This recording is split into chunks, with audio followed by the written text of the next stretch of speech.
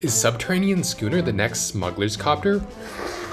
Smuggler's Copter is a powerful two-mana vehicle that was banned out of Standard just 3 months after being printed, and is currently still banned from Pioneer. There are some striking similarities between Subterranean Schooner and Smuggler's Copter, namely the mana cost of 2, the crew cost of 1, power and toughness of at least 3/3, and an attack trigger that generates card selection, or in the case of the Schooner, straight up card advantage. Smuggler's Copter has 2 important advantages over the Schooner. It is colorless, so it can be played in virtually any deck, and it has flying.